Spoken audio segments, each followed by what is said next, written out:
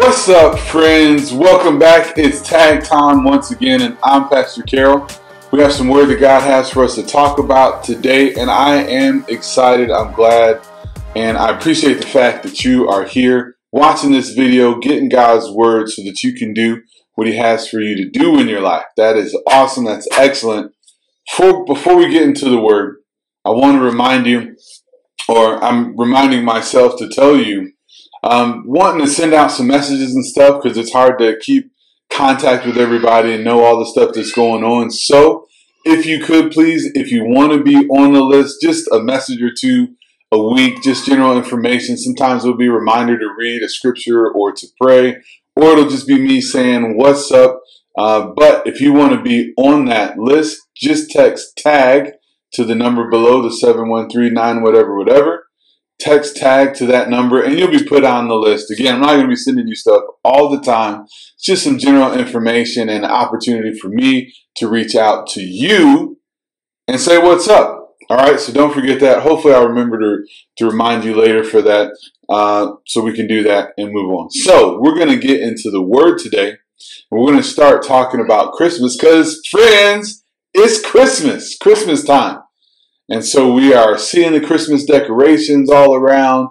Christmas preparations are going on. School is almost out. I think after you watch this video, if you watch it on Sunday, should have like one more week of school and then you'll be out for your Christmas break. And there's a lot that we can talk about with Christmas, but we are going to talk about it from the standpoint that we always do, where it's a holiday, it's celebrated all over the place, and we want to find out, should I celebrate this as a believer?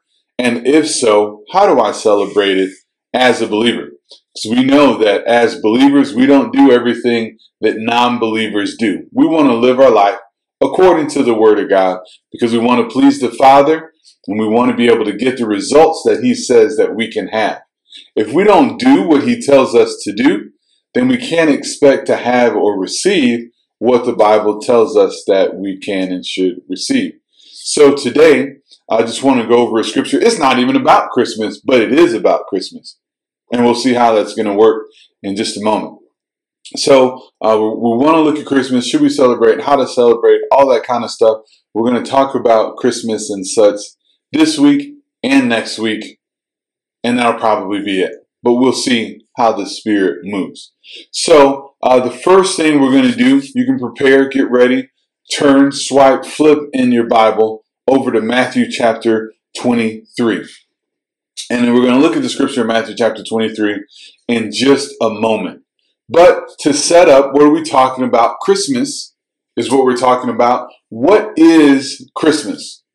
Well, if we can identify it, clarify Christmas. Christmas is the celebration of Jesus Christ being born in the world. Now, if you read through the Bible, particularly in John and just all throughout the New Testament, you'll see that Jesus is God. All right, so God, we have a three-part God.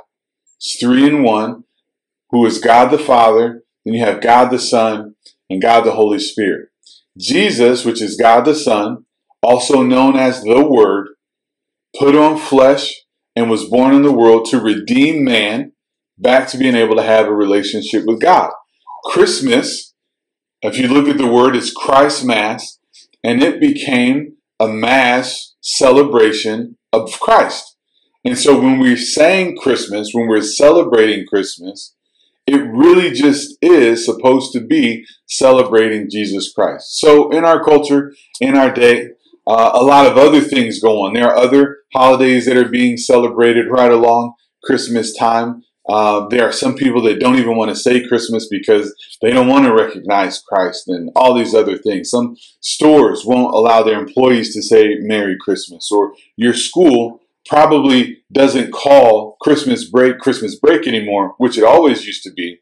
But now, because 2 or 3 people said they were offended, now they call it the holiday break or the winter break or some other such thing because they don't want to say Christmas. Well, that word Christmas has the name of Christ in it.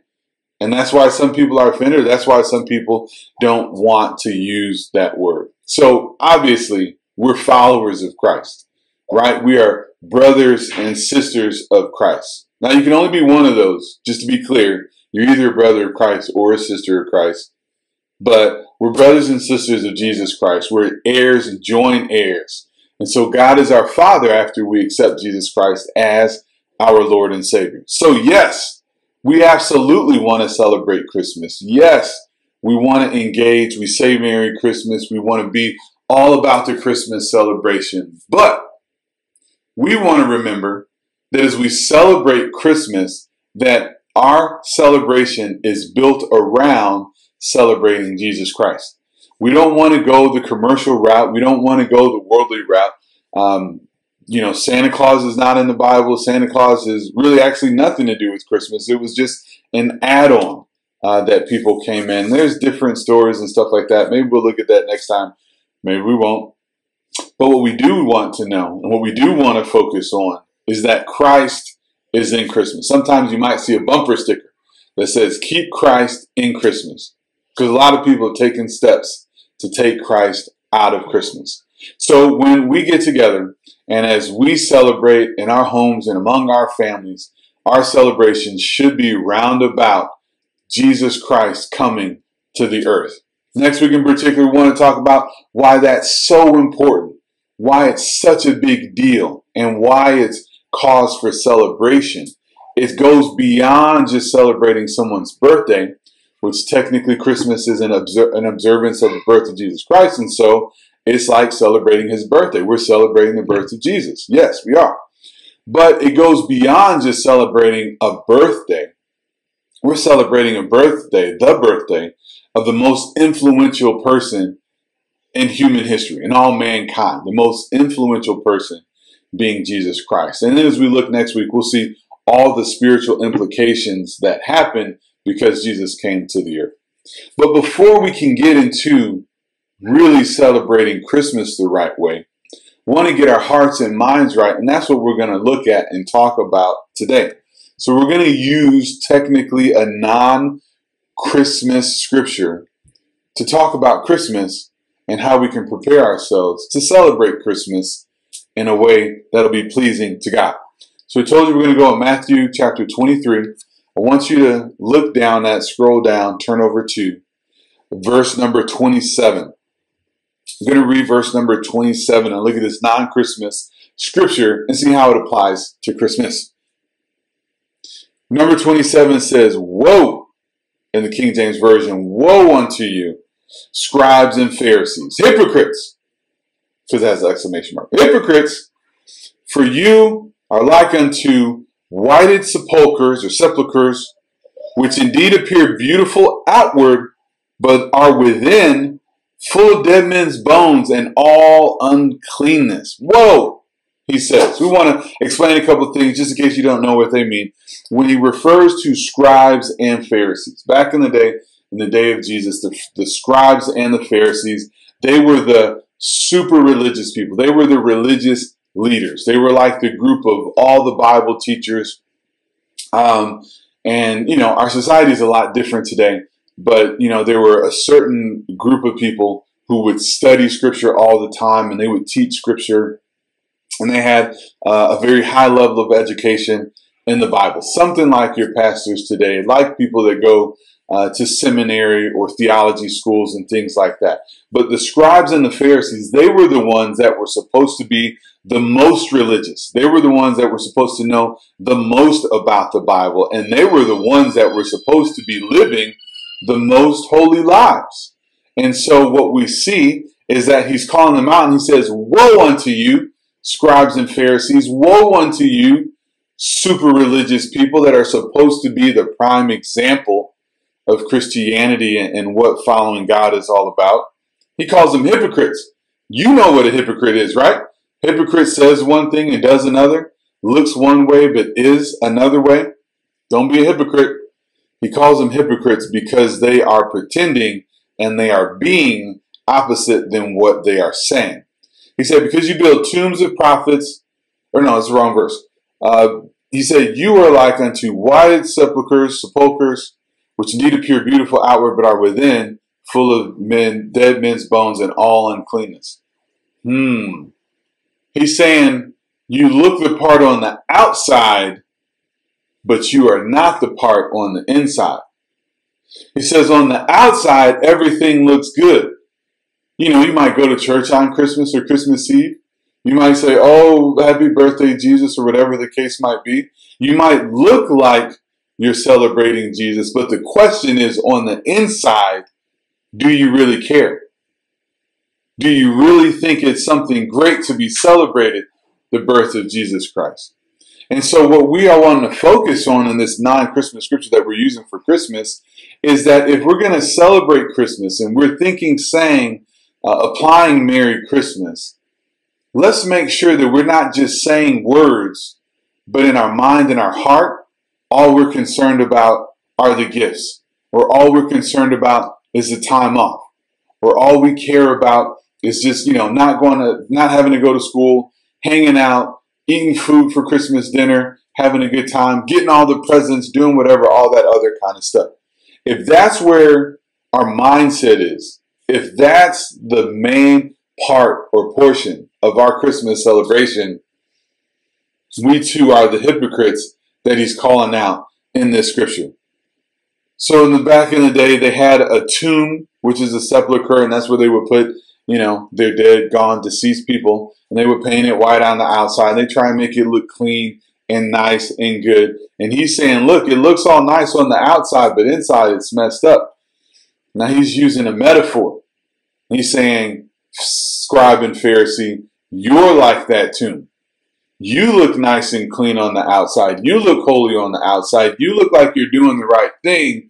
But man, if we could peel back the curtain and really get into your mind and get into your heart, scribe and Pharisee, we would see that you're not all nice and clean on the inside. So what am I encouraging you to do? And what am I encouraging me to do? And that's just to make sure as we go through our Christmas celebration that our mind is on Jesus, that we are really seriously thinking about and enjoying the fact that Jesus came to the world. So next week, again, like I said before, we're going to talk about why that's important. What does that mean? And we're going to look at why, what thoughts we can have in our head that tell us it's so important and it's so great. Till then, I just want you to focus and just start to think about, man, do I really think that Christmas is a great time because Jesus came and because of what we're celebrating as far as Christians and Christianity? Or, I don't know, am I just thinking like, I just want to be out of school. I just want to be able to hang out with people. I can't wait to get these gifts. I've been waiting. I want these shoes, these earbuds, these earphones. I can't wait to get my new phone, my new device. That's what Christmas is. Christmas is about gifts and presents. Oh, it's very easy for us to fall in that trap. And so if that's kind of how you celebrate Christmas, or if that's where you're kind of identifying with right now, no condemnation. It's what the Bible says. No condemnation. Don't feel bad, but start to turn your mind and get your head fixed around the idea that Christmas is about Jesus. Christmas is about Him coming to the world and giving us a gift that we can freely receive. And as we receive a gift, we have that much more gifts to be able to pass out to others. All right, my friends, that's it for the word. Go ahead and check yourself before you wreck yourself. I'm Pastor Carroll. Don't forget, if you want to just get on the list for reminders and information updates, WhatsApps and hellos, text tag TAGG to the number down on the screen right there. I'll get you on that list and I'll send you a hello, an appreciation for you stopping by. All right, friends, that's it. I'm Pastor Carroll and I'm out.